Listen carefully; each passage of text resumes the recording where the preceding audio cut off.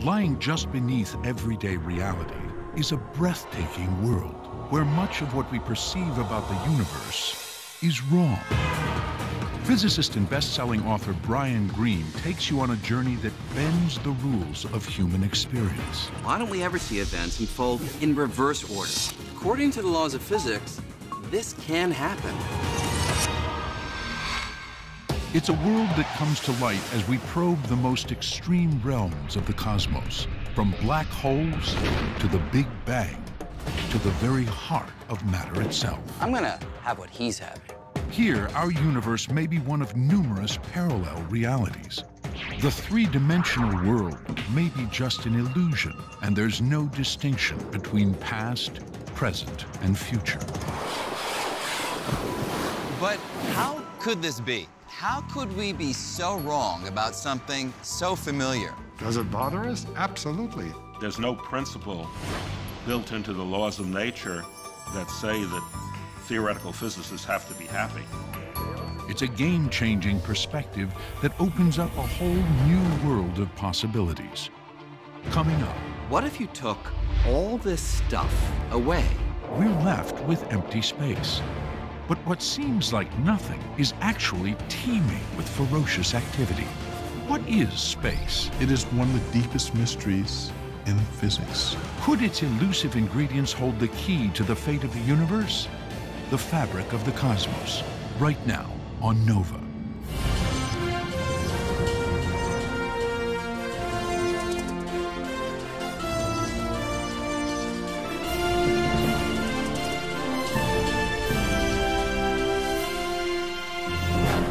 Major funding for Nova is provided by the following.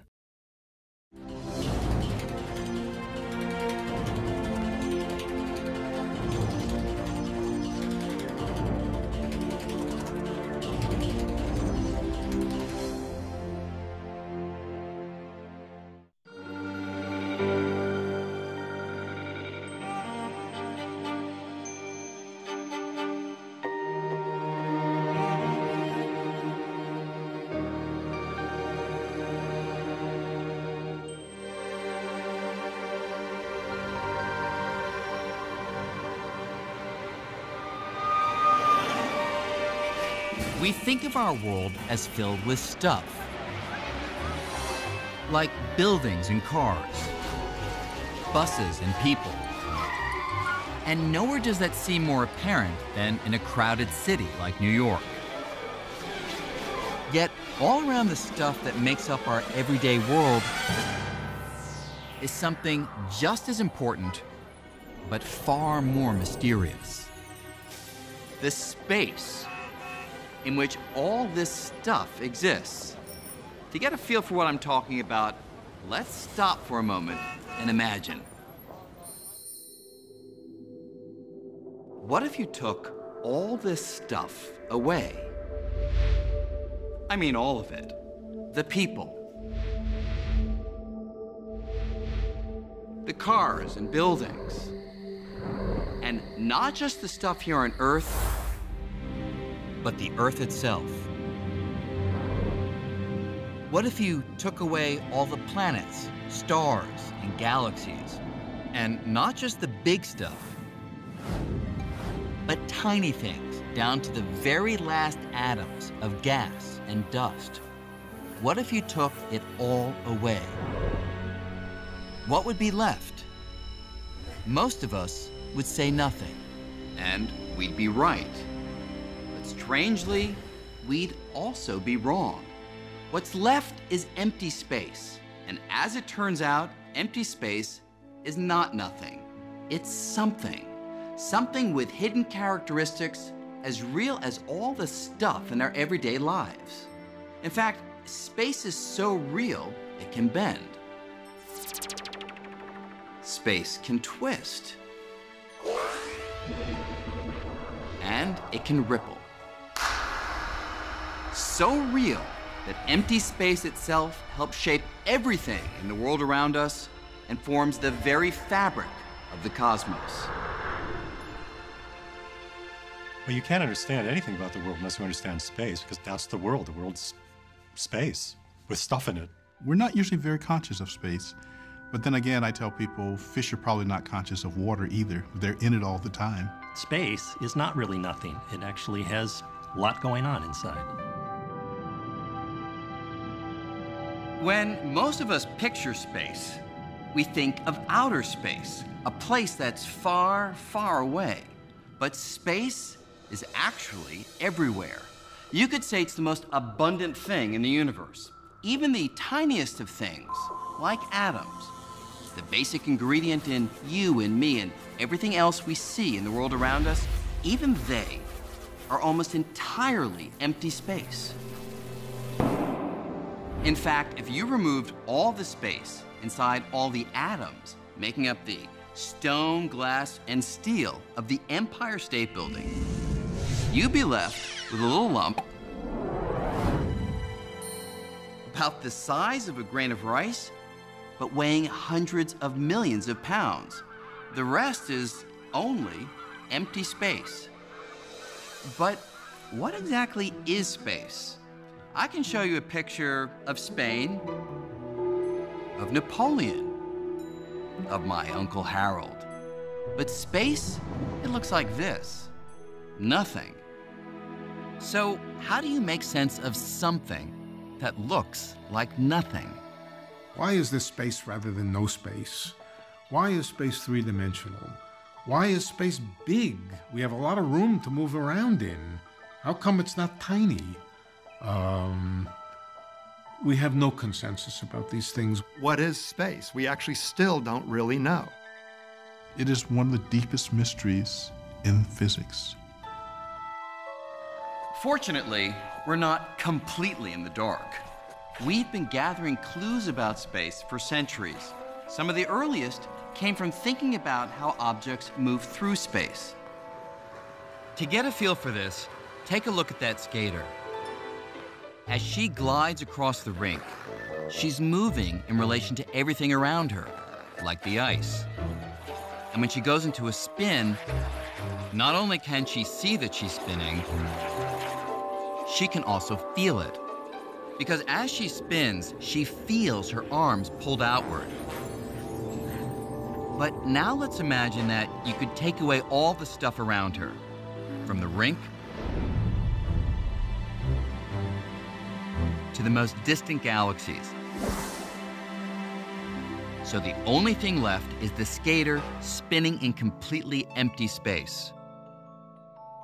If the skater still feels her arms pulled outward, she'll know she's spinning. But if empty space is nothing, what is she spinning in relation to? Imagine you're that skater. When you look out, you don't see anything. It's just uniform, still blackness all around you. And yet, your arms are being pulled outwards. So you say to yourself, what could I be spinning with respect to?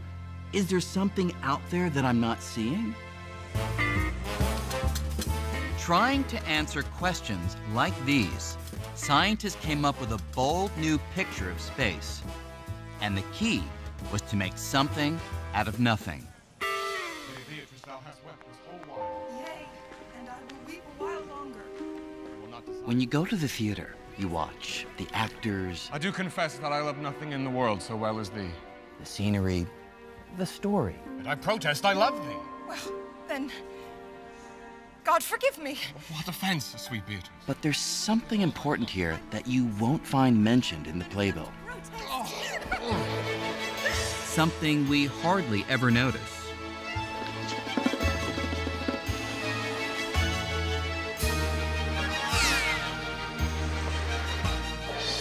The stage. It's an absolutely vital part of the show, and yet most of us, we don't even give it a second thought. But Isaac Newton, he did. This is how the father of modern science pictured space, as an empty stage. To Newton, space was the framework for everything that happens in the cosmos, the arena within which the drama of the universe plays out.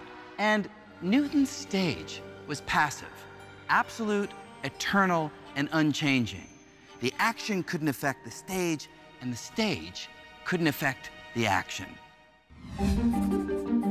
By picturing space in this way, Newton was able to describe the world as no one had ever done before. His unchanging stage allowed him to understand almost all motion we can see around us, yielding laws that can predict everything from the way apples fall from trees to the path the Earth takes around the sun. These laws work so well that we still use them for the things we do today, from launching satellites to landing airplanes. And the laws all hinge on one radical idea: space is real. Even though you can't see it or smell it or touch it, space is enough of a real physical thing to provide a benchmark for certain kinds of motion, like that skater. Newton would say that when she spins, her arms splay out because she is spinning with respect to something, and that something is space itself. Philosophers have been debating the nature of space for a very long time. What Newton does is change the terms of the debate. And with that, essentially modern science gets born. Newton's stage was a huge hit. It enjoyed the limelight for over 200 years. But in the early decades of the 20th century, a new set of ideas emerged that shook Newton's stage to its very foundation. Ideas put forward by a young clerk working in a Swiss patent office. His name? Albert Einstein. Einstein grew up in the late 1800s, at the dawn of the age of electricity. Electric power was lighting up cities, giving rise to all kinds of technologies Newton could never have imagined. All of these developments tapped into something that had captivated Einstein since he was a child: light. Not light bulbs and street lamps, but the very nature of light itself. And it was his fascination with one particularly weird feature of light, its speed, that would lead Einstein to overturn Newton's picture of space. To see how, let's take a ride.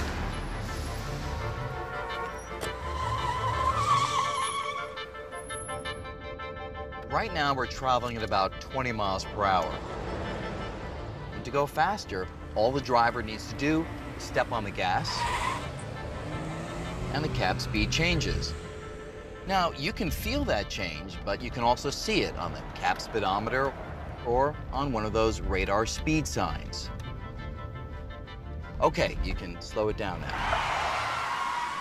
But now imagine that instead of measuring the speed of the cab, you have a radar sign that measures the speed of the light coming off its headlights. That sign would measure the light traveling at an astounding 671 million miles an hour. Now, when the cab starts moving, you'd think that the speed of the light would increase by the same amount as the car. After all, you'd think that the moving cab would give the light an extra push. But surprisingly, that's not what happens. Our radar sign, or any measurement of light speed, will always detect light traveling at 671 million miles per hour, whether the cab is moving or not. But how could this be? How could all measurements of light speed always come out the same? If you're running at a wall, it's coming at you faster than if you're standing still with respect to that wall. But that's not true with light. The speed of light is the same for everybody. That's really extraordinary. So here's how Einstein made sense of this extraordinary puzzle. Knowing that speed is just a measure of the space that something travels over time, Einstein proposed a truly stunning idea: that space and time could work together, constantly adjusting by exactly the right amount, so that no matter how fast you might be moving when you measure the speed of light, it always comes out to be 671 million miles per hour. To respect that absolute quality about light, time had to cease to be absolute, space had to cease to be absolute, and those two had to become relative in such a way that they slosh between each other. If space and time being flexible sounds unfamiliar, it's only because we don't move fast enough in everyday life to see it in action. But if this cab could move near the speed of light, the effects would no longer be hidden.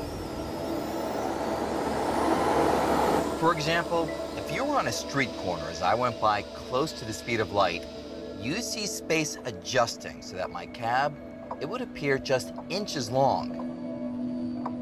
And you'd also hear my watch ticking off time very slowly. But from my perspective, inside the cab, my watch would be ticking normally, and space in here would appear as it always does. But when I look outside the cab, I'd see space wildly adjusting, all to keep the speed of light constant. So with Einstein, time and space are no longer rigid and absolute.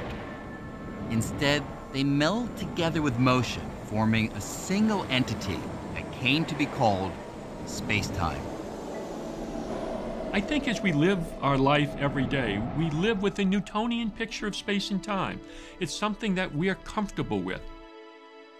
But Einstein was able to make reason conquer sense. And that really was the genius of Einstein. This notion that space and time are unity, to me, is one of the greatest insights that has ever occurred in science. It's so counterintuitive to everything we've ever experienced as human beings. And in the hands of Albert Einstein, this new picture of space would solve a deep mystery having to do with the most familiar force in the cosmos: gravity. Newton knew that gravity is a force that attracts objects to each other, and his laws predicted the strength of this force with fantastic precision. But how does gravity actually work? How does the Earth pull on the moon across hundreds of thousands of miles of empty space? They behave as if they're connected by some kind of invisible rope. But everyone knew that wasn't true. And Newton's laws provided no explanation. Einstein found that no Band-Aid patches would fix Newtonian gravity. He had to invent a mechanism for it. He had to understand it. After puzzling over this problem for more than 10 years, Einstein reached a startling conclusion. The secret to gravity lay in the nature of space-time. It was even more flexible than he had previously realized. It could stretch like an actual fabric. This was a truly radical break from Newton. Think of this table as space-time, and think of these balls as objects in space. Now, if space-time were nice and flat, like the surface of this table, objects would travel in straight lines. But if space is like a fabric that can stretch and bend, well, this may seem a little strange, but watch what happens if I put something heavy on the stretchy space-time fabric.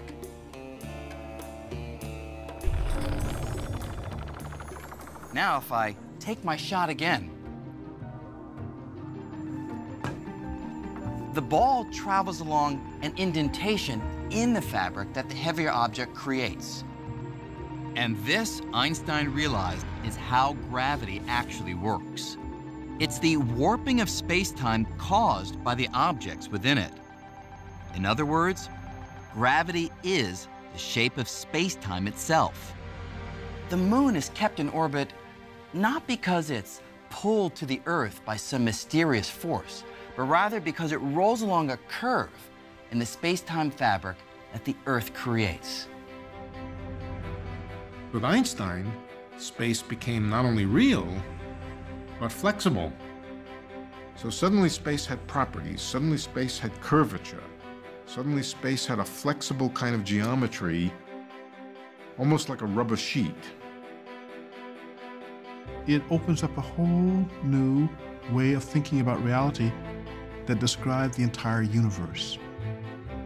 Einstein becomes Einstein because of that observation. Where Newton saw space as passive, Einstein saw it as dynamic. It's interwoven with time, and it dictates how things move. So, after Einstein, space can no longer be thought of as a static stage. It's an actor, and it plays a leading role in the cosmic drama.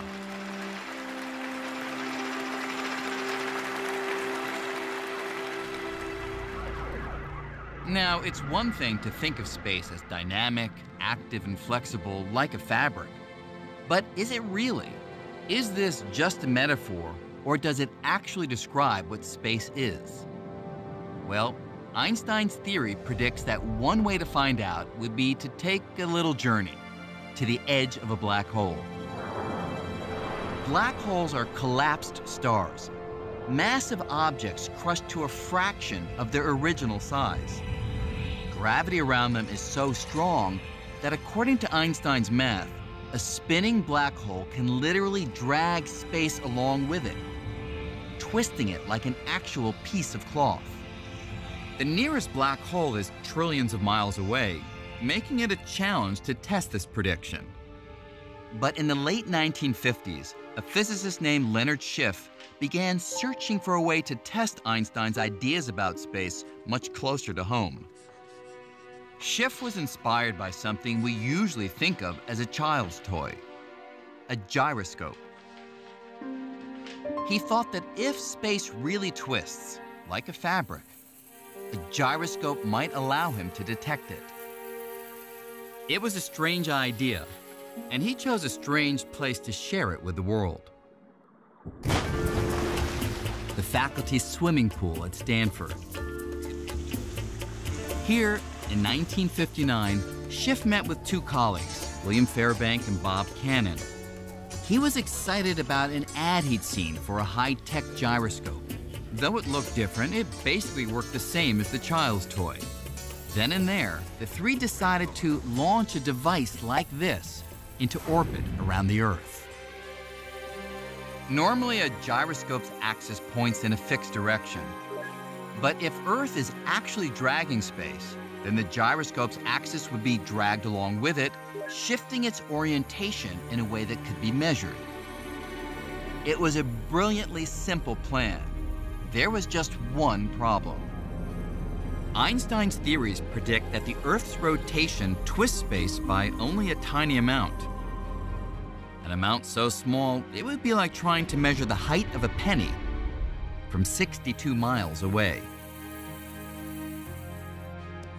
The team spent more than 2 years trying to figure out how to make such a precise measurement. They finally devised a plan to attach 4 freely floating gyroscopes to a telescope aimed at a distant star. If space twists, then over time, the gyroscopes would no longer point at the star, since they'd get caught up in the swirl of space. And in 1962, they applied to NASA for a grant, requesting around $1 million for what would come to be called Gravity Probe B. Members of the team originally thought the project would take about 3 years. They were just a little optimistic. With an ever-growing team, Gravity Probe B became one of the longest-running experiments in history. Decade after decade was spent trying to realize the original vision, which meant launching a telescope into space and building gyroscopes that were among the smoothest objects ever created. The technology is just frightening. It was like the carrot on the front of the mule. It was like it was always 5 to 10 years away when we could do this. And it was 5 to 10 years away for about 35 years. Consuming more than 4 decades and $750 million, the project was nearly canceled by NASA 9 times. 10, 9, Finally, in April of 2004, the team gathered to witness the launch. Liftoff. Of the 3 men who sat by the pool back in 1959, only one was alive to see it. And there we were, watching. It's a terribly exciting moment in your life. Just a thrilling experience. It was flawless. 10,000 things did not go wrong. For over a year, Gravity Probe B orbited the Earth while the team nervously monitored its every move, trying to see if the Earth would actually twist space. Finally, the data began to trickle in, and there was a problem. The gyroscopes were experiencing a tiny, unexpected wobble, and to clean up the data would cost millions. With funds running out, it looked like nearly half a century of work was about to go down the drain. Then, at almost the last possible moment, two sources of additional funding emerged. The son of original team leader William Fairbank, who made a private donation, and Turki al-Saad, a member of the Saudi royal family with a degree in aeronautics from Stanford, who arranged for a large grant. Over the next 2 years, the problem with the data was solved, revealing that the axes of the gyroscope shifted by almost exactly the amount predicted by Einstein's equations. I think it's the first time that you can actually see Einstein's effect, his drift, with the naked eye. This experiment provides the most direct evidence ever found that space is something real, a physical entity like a fabric. After all, if space were nothing, there would be nothing to twist. But at the same time that Albert Einstein was investigating space on the largest of scales, another band of physicists was probing the universe on extremely tiny scales. And there they found a completely uncharted realm where Einstein's picture of space, it was nowhere to be found. To see what I'm talking about, imagine you could shrink billions of times smaller than your current size. This is the realm of atoms and subatomic particles, the fundamental building blocks of everything we can see. And when you get down to this size, the world plays by a wildly different set of rules called quantum mechanics. According to these rules, even if you try to remove every last atom and particle, you'd find that empty space is still far from empty. in fact, it's teeming with activity. Particles are constantly popping in and out of existence. They erupt out of nothingness, quickly annihilate each other, and disappear. In quantum mechanics, empty space is not that empty. It's full of fluctuating fields, full of all sorts of jittery things going on. It's a place where particles are constantly fluctuating and annihilating each other and being created again and annihilating. It's a place of chaos and bubbling. While the theory predicted this, it wasn't until 1948 that a scientist named Hendrik Casimir suggested that even though we can't see these particles, they should cause empty space to do something we can see.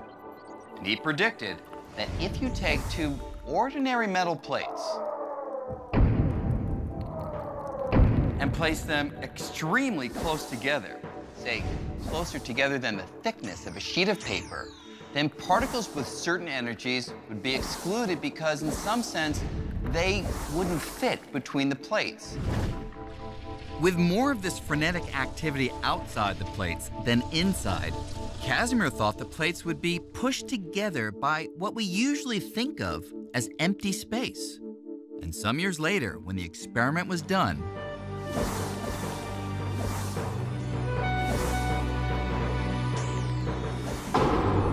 Casimir was proven right. In empty space, the plates were pushed together. So on atomic scales, empty space is not empty. It's so flooded with activity that it can force objects to move. And today, the quest to understand space on the smallest scale is continuing with one of the most expensive science experiments in history.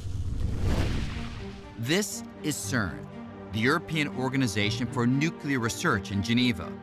And here, buried a few hundred feet below the ground, is the Large Hadron Collider, the world's most powerful accelerator. With a price tag of about $10 billion, it accelerates subatomic particles to more than 99.99% of the speed of light and smashes them into each other. In the showers of debris produced by these collisions, scientists at places like this have discovered a whole zoo of strange and exotic particles. And right now, they are chasing one of the most elusive. A particle thought to be essential to shaping everything from the atoms in our bodies to the most distant stars. If this particle is found, it will redefine our picture of space and fulfill a quest begun more than 40 years ago. It all started in 1964 when a young English physicist named Peter Higgs suggested something about space that was so radical it nearly ruined him. I was told that I was talking nonsense, that I couldn't be right. So they clearly hadn't understood what I was saying. Higgs and a few others were wrestling with a puzzle which comes down to this. The fundamental particles in the universe all contain different amounts of mass, which we usually think of as weight. Without mass, these particles would never combine to form the familiar atoms that make up all the stuff we see in the world around us. But what creates mass? And why do different particles have different masses? Try as they might, no one had been able to answer this perplexing question. Then, one weekend, after a walk outside Edinburgh, Higgs had a peculiar idea. Using mathematics, he imagined space in a new way, as something like an ocean. Particles are immersed in this ocean and gain mass as they move through it. To see how this works, think of a particle's mass like an actor's fame. And the Higgs ocean is like the paparazzi. Some particles, like unknown actors, pass through with ease. The paparazzi simply aren't interested in them. But other particles, like superstars, have to push and press. And the more those particles struggle to get through, the more they interact with the ocean and the more mass they gain. Higgs was convinced he'd made a great discovery. But when he submitted his idea to a journal at CERN, it was rejected. Undaunted, Higgs honed his theory further until he was offered the chance to present it at Einstein's old haunt, the Institute for Advanced Study in Princeton. There, he expected his new idea would meet some of its toughest critics. I was happily driving up the freeway, and then there was a sign to turn off for Princeton, and that really confronted me with what I was going into. I broke out in a cold sweat and started trembling, and I had to pull off the road to recover. But Higgs persevered. It was the first in a series of talks that would convince colleagues far and wide that he was onto something profound. Eventually, I sort of wore them down. I felt I'd sort of triumphed. So I enjoyed the parties which followed. Today, the idea Higgs pioneered, called the Higgs field, is crucial to our understanding of space. The Higgs field is everywhere. It's something that even in the emptiest vacuum of space has an effect. It gives you mass. So I think Higgs actually deserves credit for being one of the people that said space is stuff, it has properties in it that are intrinsic, that you can't get rid of, you can't turn them off. The only problem? There's no physical proof that the Higgs field exists. At least not yet. But here at CERN, scientists are attempting to smash particles together with so much energy that they will knock loose a piece of the Higgs field, producing a tiny particle of its own. It's as if they're trying to chip off a piece of space. We think that if we knock into space hard enough, with particle accelerator collisions that we can actually make a Higgs particle come out of empty space. Our whole understanding of matter as we now have it would just fall apart if the Higgs field didn't exist. I don't think anybody seriously doubts that we will see it. Certainly if we don't, that will be an extremely bizarre outcome. Finding the Higgs particle would be a major milestone, establishing that the emptiest of empty space has an impact on all of matter. But it turns out that space contains an ingredient far more elusive than anything Higgs ever imagined. An ingredient that may hold the key to the greatest of all mysteries, the very fate of the cosmos. It's a mystery that began some 14 billion years ago in what we call the Big Bang. In a fraction of a second, the universe underwent a violent expansion, sending space hurtling outward. Space has been expanding ever since. For decades, most scientists thought that expansion must be slowing down thanks to the pull of gravity. When I toss an apple up, the gravity of the Earth eventually stops it and brings it back. And just like the apple slows down with time, so too the universe should have been slowing down in its expansion because of the gravitational attraction of all matter and energy for all other matter and energy. But that raised the question, what is the ultimate fate of the cosmos? Would space go on expanding forever? Or would gravity eventually stop space from expanding, causing it to collapse back on itself in a big crunch? To solve this mystery, two teams of astronomers set out to measure the slowing of the expansion using a novel tool: exploding stars called supernovas. So a supernova is a star that ends its life in a massive explosion. They're extremely luminous. They can be as bright as 1 billion suns. What makes supernova great is that they're very similar when they explode. They all get to about the same brightness and then they fade away in just about the same way. Because the explosions are so bright and uniform, the teams reasoned that these supernovas would act as very precise cosmic beacons, allowing them to track how the expansion of space has slowed over time. The trouble is, supernovas are extremely rare. To find enough of them, Perlmutter spent years calling astronomers around the globe begging for time on their telescopes. We needed the biggest telescopes in the world. We needed perfect conditions. And in those perfect conditions, I would be calling people up at the middle of their night when they're trying to do some serious work, and I'd be saying, I know that you have a very busy schedule, but by any chance, if you could just squeeze in this half-hour observation, it would really be very interesting to us. When they finally had enough data to chart how much the pull of gravity was slowing the expansion of the universe, they were in for a surprise. The results looked a little bit strange. They didn't really show any slowing of the universe at all. Very surprising. Actually, a universe that's actually speeding up.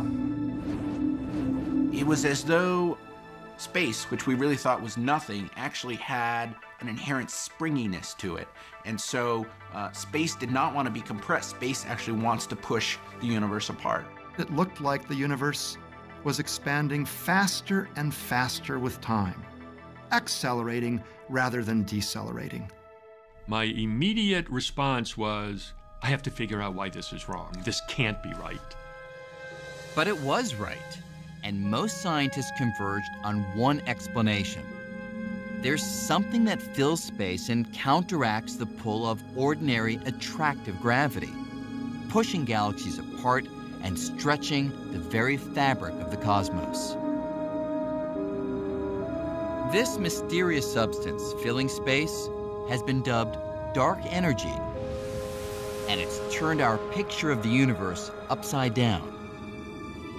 Over the largest distances, dark energy dominates the contents of the universe, and we don't know what it is. If you do sort of a survey, a census of all the energy in the universe, dark energy turns out to be about 70% of the universe. And up until a decade ago, nobody imagined such stuff even existed. So, in essence, the weight of empty space itself is 70% of the weight of the entire universe. That's roughly the same percentage of Earth's surface that's covered by water. Imagine we didn't know what water is. That's where we stand with dark energy. We're really clueless about how to explain it. We have all of this fancy scientific apparatus of quantum mechanics and relativity and particle physics that we've developed in the last 100 years, and none of that works to explain dark energy. And the discovery of dark energy held another surprise. The idea that the universe contained such an ingredient had actually been cooked up 80 years earlier. I'll let you in on a little secret. Although he didn't call it dark energy, long ago Albert Einstein predicted that space itself could exert a force that would drive galaxies apart. You see, shortly after discovering his general theory of relativity, his theory of gravity, Einstein found that, according to the mathematics, the universe would either be expanding or contracting, but it couldn't hover at a fixed size. This was puzzling because before they knew about the Big Bang, most scientists, including Einstein, pictured the universe as static, eternal and unchanging. When Einstein's equations suggested an expanding or contracting universe, not the static universe everyone believed in, he had a problem.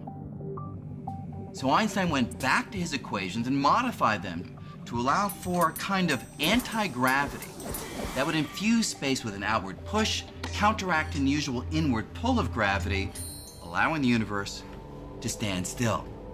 He called the modification the cosmological constant. Adding the cosmological constant rescued his equations. But the truth is, Einstein had no idea if this outward push or anti-gravity really existed. The introduction of the cosmological constant by Einstein was not a very elegant solution to try to find what he was looking for, a stationary universe. It achieves this effect of anti-gravity. It says that gravity sometimes can behave in such a way as not to pull things together, but to push things apart. Like the clash of two titans, the cosmological constant and the pull of ordinary matter could hold the universe in check and keep it static. But about a dozen years later, the astronomer Edwin Hubble discovered the universe is not static. It's expanding due to the explosive force of the Big Bang 14 billion years ago. That meant Einstein's original equations no longer had to be altered. And so suddenly, the need for a cosmological constant went right out the window.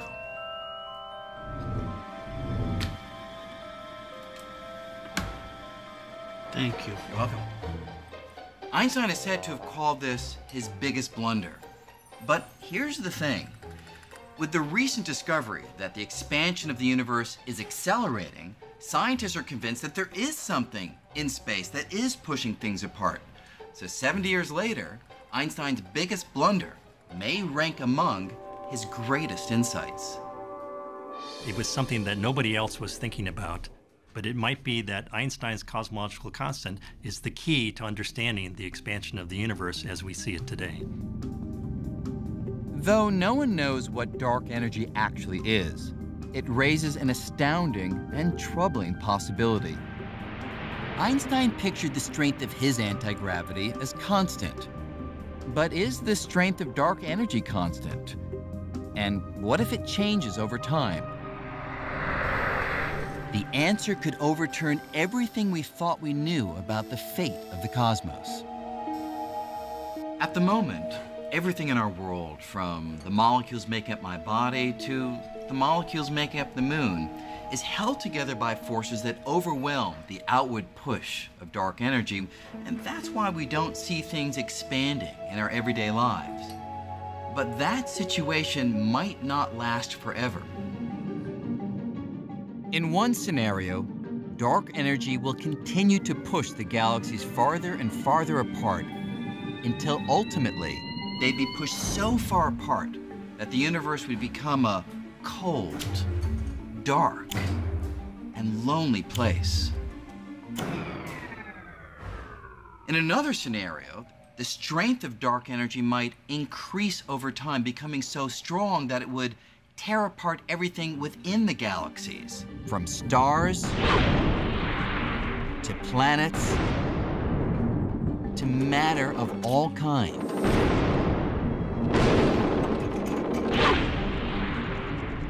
If the dark energy grows with time, then ultimately even atoms will get ripped apart when there's enough dark energy between the nuclei and the electrons to rip space apart. A big rip.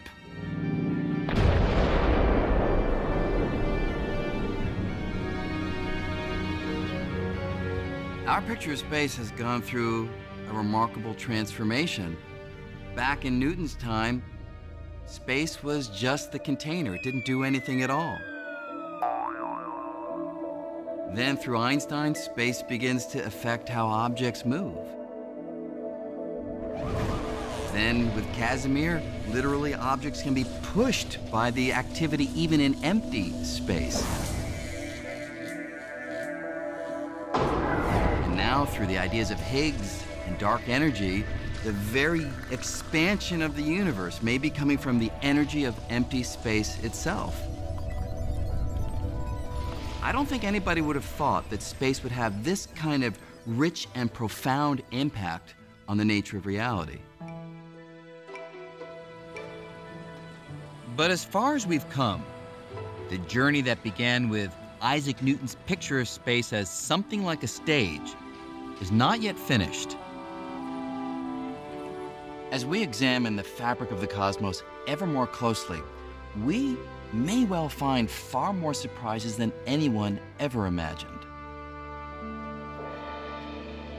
Take me, for example. I seem real enough, don't I? Well, yes. But surprising new clues are emerging that everything, you and I, and even space itself, may actually be a kind of hologram.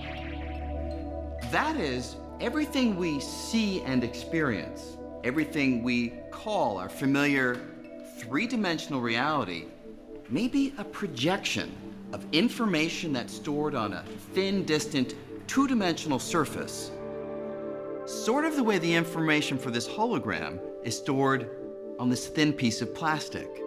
Now, holograms are something we're all familiar with, from the security symbol you find on most credit cards.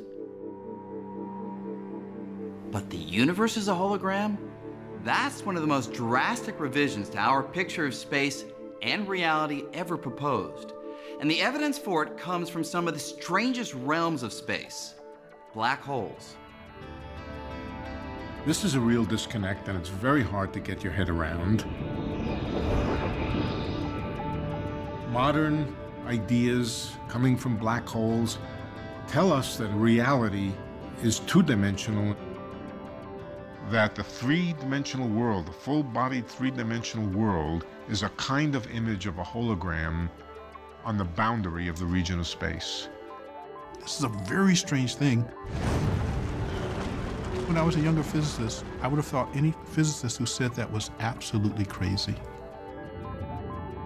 Here's a way to think about this. Imagine I took my wallet and threw it into a black hole. What would happen?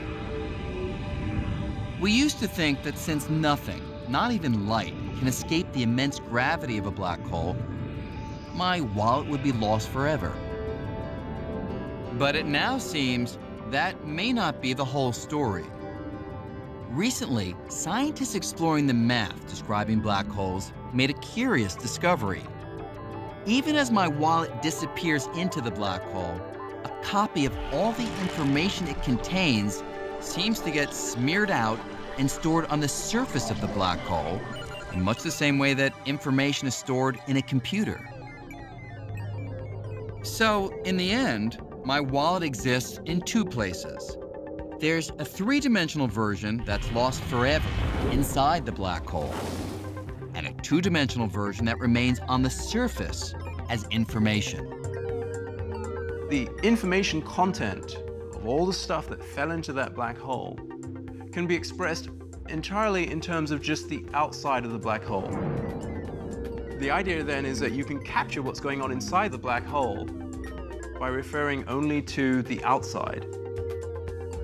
And in theory, I could use the information on the outside of the black hole to reconstruct my wallet. And here's the truly mind-blowing part. Space within a black hole plays by the same rules as space outside a black hole or anywhere else. So if an object inside a black hole can be described by information on the black hole surface, then it might be that everything in the universe, from galaxies and stars to you and me, even space itself, is just a projection of information stored on some distant two-dimensional surface that surrounds us. In other words, what we experience as reality may be something like a hologram. Is the three-dimensional world an illusion in the same sense that a hologram is an illusion? Perhaps. I'm inclined to think yes, that the three-dimensional world is a kind of illusion, and that the ultimate precise reality is the two-dimensional reality at the surface of the universe. This idea is so new that physicists are still struggling to understand it. But if it's right, just as Newton and Einstein completely changed our picture of space, we may be on the verge of an even more dramatic revolution.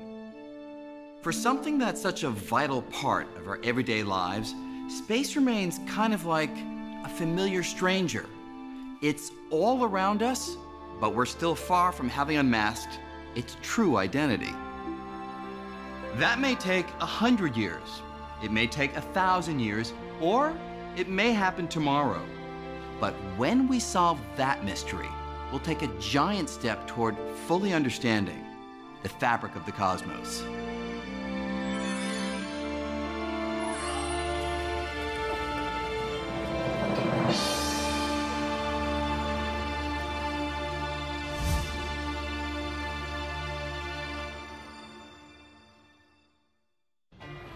On Nova.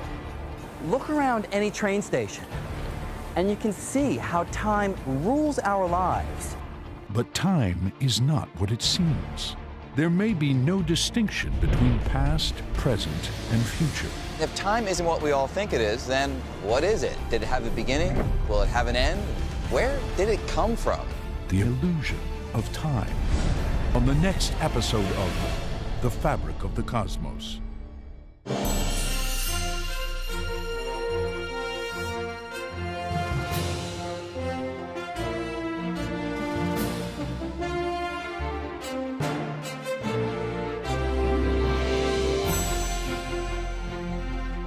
To order The Fabric of the Cosmos on DVD or Blu-ray, or to purchase the companion book, visit shoppbs.org or call 1-800-PLAY-PBS.